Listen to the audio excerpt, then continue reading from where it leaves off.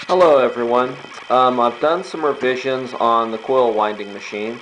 I've redone the center part here and taken care of redoing some switches. And then I also have changed the foot counter on it. If you remember, our foot counter did not look like this before. It was this little unit here. And I went ahead and got rid of this, and we no longer need this. So if you have one of these, you can go ahead and use it. You can find these for as cheap as $9, so they're not really too expensive. But I wanted to do a little bit different unit, and so I used the pedometer, as you can see here, and I've wired it in through a reed switch that goes here. And then if you'll notice here, there's some holes that are drilled, and those holes actually hold the magnet. Now I can take this off here so that I can show you the magnet, and all it is just a little neo that's just pressed right in. Now what I do, I'm not sure if you can see it really well, but I actually drill a small hole in the back for two reasons. One, it lets the air out, and two, if I ever have to pop the magnet out, it gives me a way so I can pop that magnet back out. So if I want to redo the settings on that. So that's that part. And that just slides on there just like that. So it's got a confirmed lock. Now if you look at the pedometer, you'll see that it's at 0. This right here, if you'll remember on the other video that I did, this is for my manual counter. So you can see I can count it up if I need to. This is the reset switch. And you just push it until it resets. And then you'll notice on the side here, it's pretty much all the same as what we had before. This is my cooling fan here. Blows cool air across all of our electronics and our motor to keep it cool. And that's what that is. Now I've also changed the mechanism here for how I actually hold my coils on. This is actually all steel now, and it was PVC before. And when you're winding a lot of coils and things, the PVC can get loose and things like that. So I went ahead and changed this to steel. It's just a couple of nuts that have been welded together and then fitted and then rethreaded on the backside to accept the windshield wiper motor. Okay, so inside of here, you can see this other bolt that's sticking out on the inside.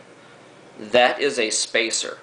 And what that does is that makes it so when the spool comes up against here, because of where I have my wires coming out, I don't want my wires to get crimped or marred or scratched. So this stop actually engages on the core material that I'm using, and it engages and creates a little space in between this nut right here and the actual spool itself. So there's a little gap, just enough for those wires so that they don't get crimped, and then it locks down on the inside of that nut. Just something to kind of think about and plan for when you're doing it, just to make sure you don't mar up any wires or anything.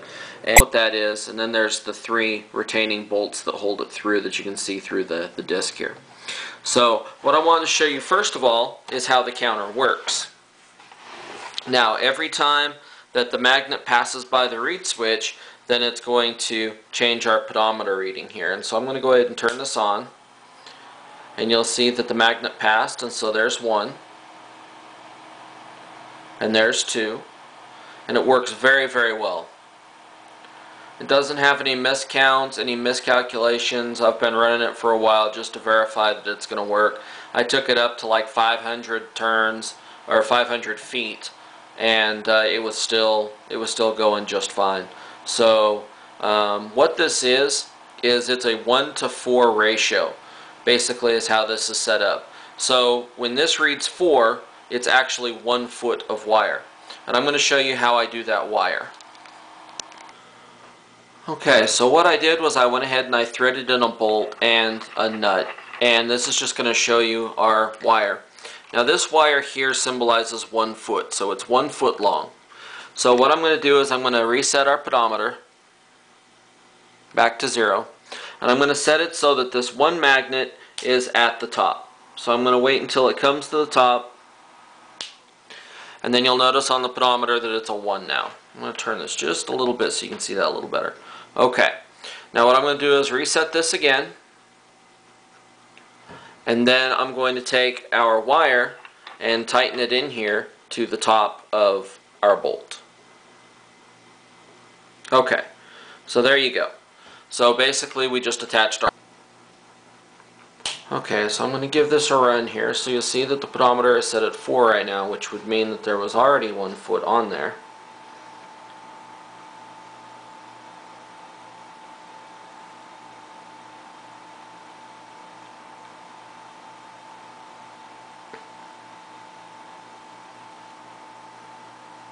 With the speed of the motor, that's about how fast I turn when I'm making my coils anyway.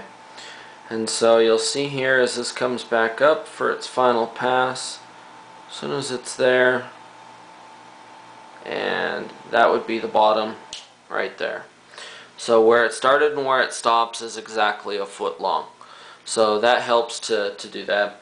It says 8 on the pedometer because it's 1 to 4 again. And I hope that you've enjoyed this video. The pedometer is really nice to use for this. Gives you a really accurate reading. And the reason why I did a 1 to 4, you could actually make this a 1 to 1. The reason why I made it a 1 to 4 was because that gives me a fraction point for when I did the coil. So say that it was 9 instead of 10, or say it was 3 instead of 4. Well, that is a fraction of how long that foot is. So having a 1 to 4 makes the fractions really simple for how many feet that you have on your finished spool. So what I'm going to show you here, I'm just going to take this off and unthread this.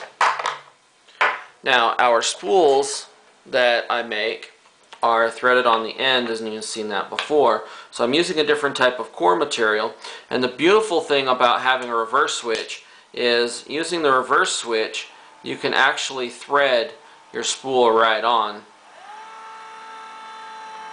and get your wire set, spin it right on, and then when this comes into contact, I'll turn it off so that you can see that little space that I was talking about. Okay, right there is just where it's tight. Now you notice that there is a space in between the drive nut and the outside of our coil. And that's so that the wires will have a space to sit there so that they don't get crimped or marred. And then of course we have our wires coming through our tension block coming over to our new spool. And this is going to be the next spool that I'm going to be turning. I'm just going to slide the camera over just a little bit so you can see that. And that's going to be the new spool and everything that's made. And this is going to be the next coil that we're going to be testing. It's about 3 times the size of the one that we had been testing, so we should be getting some good results from that. Anyway, I hope you enjoyed this video series. Thank you.